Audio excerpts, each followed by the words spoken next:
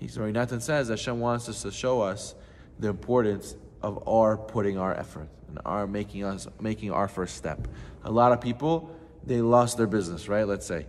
The hardest part for them is to start over. The hardest part for them is to make that first step to start building the business again.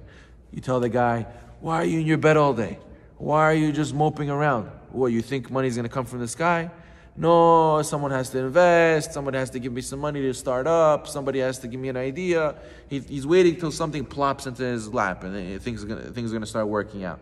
And you tell him, no, you have to make the first step. Sit down, brainstorm, start making phone calls, start looking what's trending right now. What kind of business makes good money these days? In your area, what do people need? What is there lacking in your area? What could you pick up and start doing?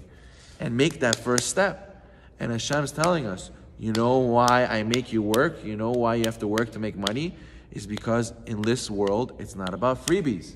In this world, it's about you have to make the first step. And that's a lesson for everything. A lesson in your shalom bayit. That's a lesson in your health. That's a lesson in your spiritual learning. That's a lesson in your prayer. That's a lesson in your dealing with difficult situations in life. It's always about you have to make the first step. Your problems are not going to get better by you moping about it and you feeling sad about it and you waiting till something's going to change. It's not. And this is the holy concept that we get from working.